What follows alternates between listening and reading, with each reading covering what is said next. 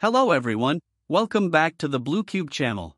In continuation of our Adobe Animate tutorials, in this video you will first learn how frame-by-frame animation works, and then we'll use this method to create the movement and rotation of wind and leaves in the scene.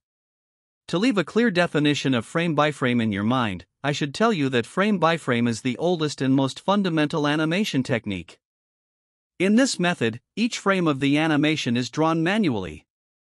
In fact, for every frame we create and design a keyframe, and when these keyframes play one after another at a specific speed, an animation is created. Now, for example, I move to frame 30. The scene is empty. I click here and create several frames like this. As you can see, all these frames that were created are empty. To turn them into frame-by-frame animation, I right-click here and select the option Convert to Frame-by-Frame Animation. When you open this option, it has several settings. Here it tells you, for how many frames should one keyframe be created? For example, if you choose the first option, it creates one keyframe for each frame. The second option creates one keyframe for every 2 frames. The third option creates one keyframe for every 3 frames. And the fourth option creates one keyframe for every 4 frames.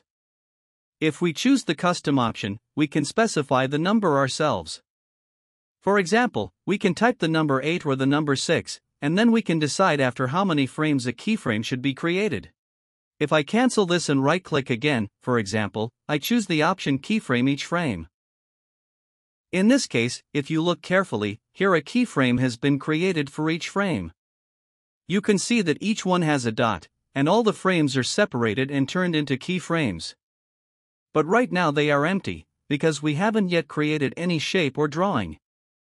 Now, if I create another layer here, since the lower layer already has 30 frames or keyframes, the upper layer also automatically gets frames.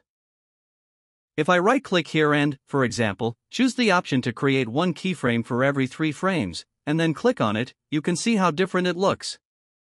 Here there is one keyframe, and the animation stays fixed for 2 frames before moving on again.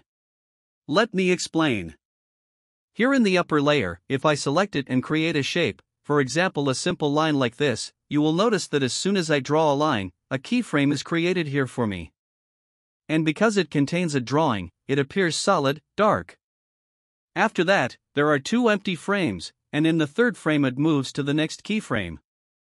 This means that at frame 4, it tells the program to create the next keyframe for us, and the previous drawing is removed. Now if I, for example, come and draw another shape here, this process happens again. But in the lower layer, where we set it to create a keyframe for every single frame, it is clear that if I click here, it creates a keyframe for that frame, then another keyframe for the next frame, and so on. This happens for every single frame in that layer. So this is how it works, as I explained to you. Now, moving forward, when we create the effect of wind in the scene, you will get a much better sense of how frame-by-frame works. I will create a new layer here. Then I select the 2 lower layers and remove them. I also select this layer and delete it. In the new layer I just created, again 30 frames are generated for me. I right-click and select the option Frame-by-Frame Animation. I choose the first option so that one keyframe is created for every single frame. You might say that the wind cannot be seen, but in animation, many times we want to represent the wind in a scene, to show that it is passing through, and later we can also add the sound of the wind into the animation. Now, in frame 1 where I am right now, I take the brush tool and from here, from outside the stage, I draw a straight line like this. In frame 2, you can see that the previous line has disappeared, and we can no longer see it. But in fact, that line still exists in the previous frame, and now in the new frame it is asking us to draw the next line to continue the animation. To make it possible for me to still see the previous line while drawing the new one, I enable the onion skin option. In this mode, if you pay attention, you will see a yellow overlay. With this, I can choose how many of the previous frames I want it to show me, and I can also choose how many of the next frames to show. For this tutorial, I only want it to show me one previous frame, which is now highlighted in yellow. So, when I am on frame 1, the drawing appears solid black. When I move to frame 2, it turns yellow, showing me that this was the drawing from the previous frame. This way it reminds me of what I created earlier. Now, in frame 2, I can easily use the brush tool again, hold down the shift key, and draw the next line. Look here, frame 1, frame 2. Then I move on to frame 3. On frame 3, the yellow outline appears again, showing me what was drawn in frame 2. Now I can come here, hold down shift, and draw the third line like this. So, in this way, we can use onion skin to always see the previous frame and then add the new drawing. Here, I want to create a twist effect for the wind. Well, with the brush tool, it might not look very good. For example, if I go to frame 4 and try to do this by hand with the brush, the result may not be that smooth. So, in frame 4, I switch to the pen tool. Notice that when I was using the brush tool, its size was set to 10. Now that I'm using the pen tool, I will also set the thickness to 10. Then I come here and make a click. And I add another click here like this. Good, my line has been created. Now I move to frame 5. Again, I click here. Now in frame 5, I can still see frame 4 thanks to onion skin. I make a click here, and then I release the left mouse button like this. Now I want to see more of the previous frames. So I extend the range of onion skin in this way. This allows me to view several of the previous frames together. That looks good enough for now. Then, in the next frame, I want to create another keyframe like this. Well, now I don't need to see that many frames, so I reduce the onion skin range again to show just 1 or 2 frames before. I move on to the following frame, and continue in the same way. Here I can switch back to the brush tool and keep working. I click with the left mouse button, hold down shift, and create another straight line. Then I go to the next frame and do the same thing again. Step by step, I continue this process across different frames, and finally the line exits the stage. Now you can see that in each frame we came and created this animation. If I turn onion skin off, it no longer shows the previous frames. Look, this is what happens. Let me go ahead and select these extra frames and remove them like this.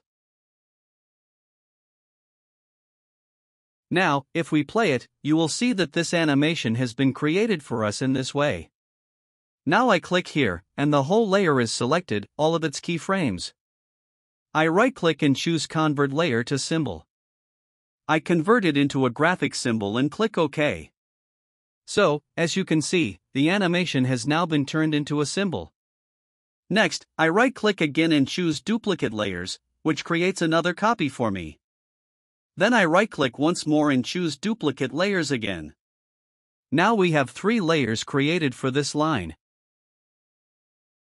I move to frame 1, select the top layer, and using the free transform tool, let me zoom in a little, I lower it slightly.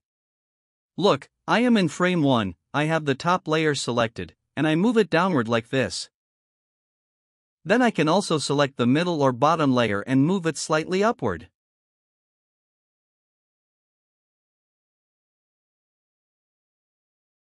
Now I return fully to the main stage. As you can see, what happens now is that all the shapes move together at the same time. If I enable loop playback and play the animation, you'll see that the animation plays like this. But I don't want the movement to be completely synchronized. So I go to the top layer, select all the frames here, and shift them a little forward.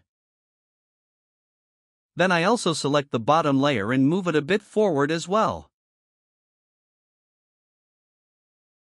That's good enough. Now, as you can see, the animation is created in this way.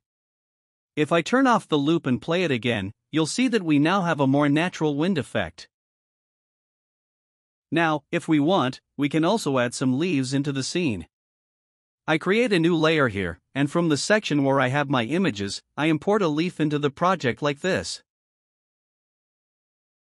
I scale it down a little, this size looks about right, and then I convert it into a symbol. Now I right-click on this layer and choose Create Motion Tween. I move to the last frame and drag the leaf forward like this. As you can see, the leaf also moves along with the wind.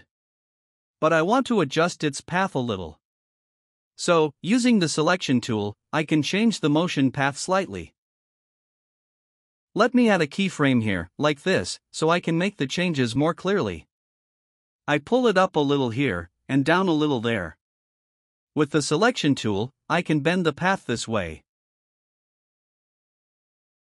Now, from the same leaf layer that I just created, I can make several duplicates.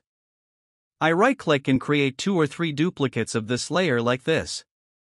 Then, in frame 1, I reposition them.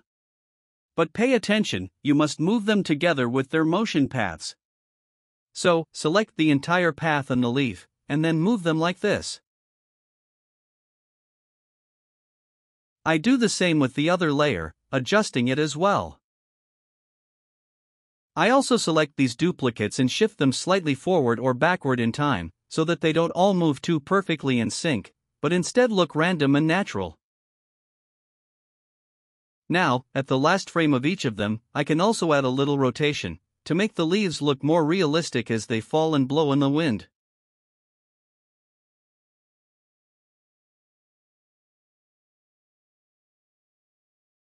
Now, if I play the animation, or press Ctrl plus Enter, you will see that this kind of effect is created. In the scene, you can use this technique to represent the wind visually. So, that's it for the frame-by-frame technique, as well as creating a wind effect in the scene. I hope you enjoyed this tutorial too. Thank you very much for staying with me until the end of the video, and until the next one, goodbye for now.